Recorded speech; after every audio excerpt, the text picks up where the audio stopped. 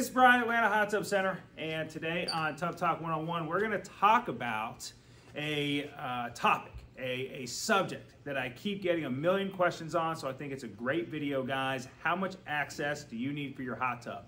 If you are sinking this guy in some type of hole, most commonly a deck, right? So a lot of folks, they'll sink this thing on a sub-platform, then they'll, the deck will come up to here, right? They'll have it on a 10, 15 foot high deck, or someone will just lay a concrete slab and then they'll, build a deck around it, right?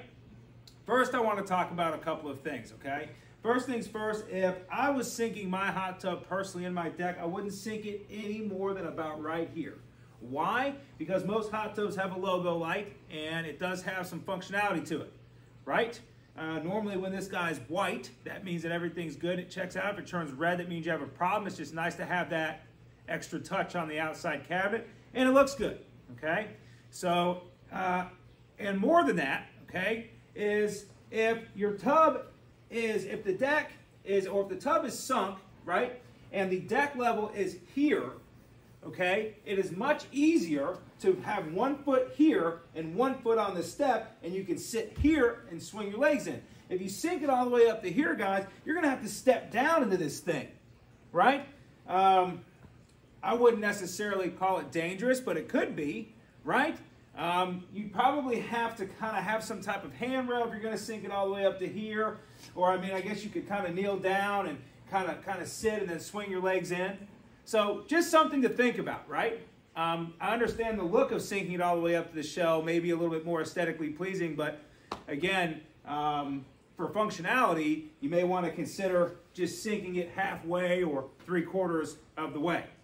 Now, if you're putting this thing on the ground, it doesn't really matter. If it's on the ground, you just, from this outside corner, and this is just about all hot tubs out there, guys, except for your non-self-supporting shell stuff. You start getting into a lot of these, Costco, Sam's Club, Home Depot, Lowe's, internet hot tubs and stuff. They'll put motors over here, motor over there, motor over there, motor over there, motor over there. Listen, don't sink one of those guys because that is a service nightmare. You're going to have to pull this thing out of the hole every time you want to service it. So your higher end hot tubs, right? Jacuzzi, Hot Spring, Caldera, Sundance, Bullfrog, all your high-end manufacturers, right? They're going to plumb everything back to what we call an equipment bay or motor compartment. It's an equipment bay. And basically, your jet pumps, your electronics, right?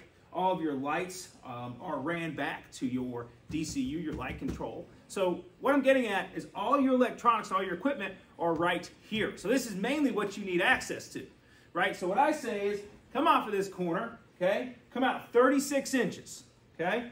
Then bring that trap door, guys, all the way to the other corner. 36 inches, okay? Now, if it's sitting on concrete, it doesn't really matter because the temp will have a place to stand.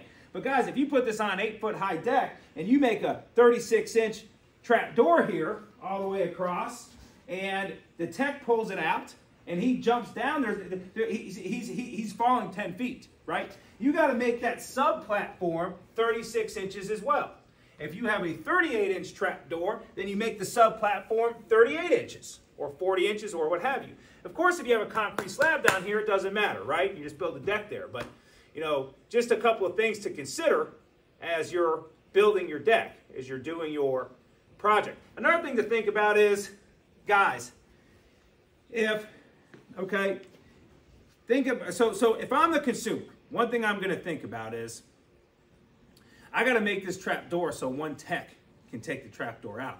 Guys, if you make it too heavy and we got to send 2 or 3 guys to service your hot tub under warranty or not, I hate to tell you this, someone's got to pay for the extra labor, right? So, and that normally is going to trickle down to you since it's your responsibility. You sunk it in the deck.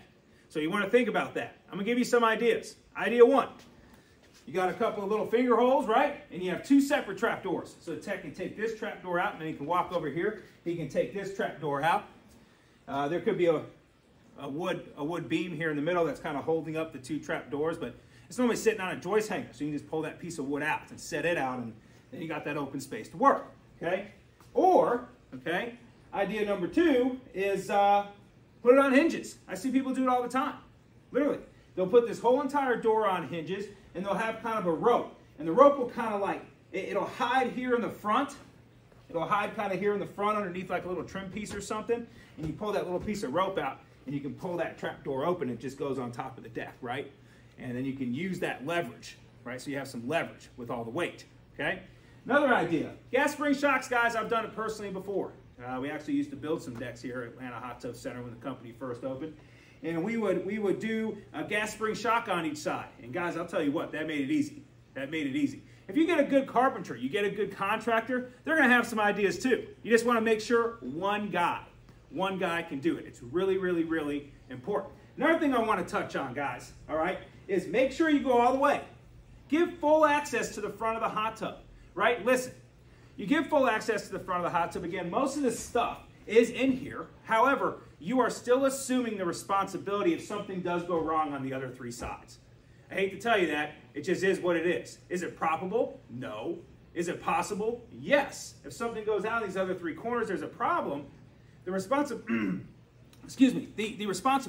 as much as I hate to say it, is going to be yours because you decided to sink it in a deck. Again, you're better hot tubs in the industry, right? The odds of you needing something on the other three sides are probably Middleton to none. But it does happen. And even when you get 10, 15 years on down the road, eventually a light or something will go out on one of these three sides and you're going to need access to it. At that time, 15 years down the road, pulling it out and dealing with it, not that big of a deal, you know. But I just want to put that bug in your ear, okay? Another thing you want to do, leave 3/4 to an inch of space all around it, okay? All around the entire thing. Why? Because if I try to take this corner off and I go to pull this corner off and it pinches on this deck here and I can't get it off, I can't work, right? It's the same with these sides, right? Because think about it. If I was able to get up underneath the deck and I could get this side off, and it was something as simple as just changing out a light, no problem. Pop this side off and take care of business. But if you have it pinched up against the deck here and I can't get any of the sides off or anything, you know, the only way to do any of the repairs is pulling it out. Again, you're still assuming some responsibility, okay, that if we do pull this off and we can't get to something and it has to be pulled out, you're going to have to pay for that under warranty or not. Again, really important to go get yourself a really good quality hot tub if you're sinking in a hole in the first place. I'm just giving you some good advice. Don't go cheap if that's part of your plans. Okay? Now, that 1 inch gap, that 3/4 inch gap going all the way around it, guys, just get the carpenter, the deck guy. Just get him to put a nice piece of trim all the way around it. You know, you put trim all the way around it. You put 4 screws in each piece of trim. That's no big deal. You know, the tech will come over, unscrew the 4 pieces of trim. You know, unscrew the 4 pieces of trim, and then he can get this side off if he needs to, right?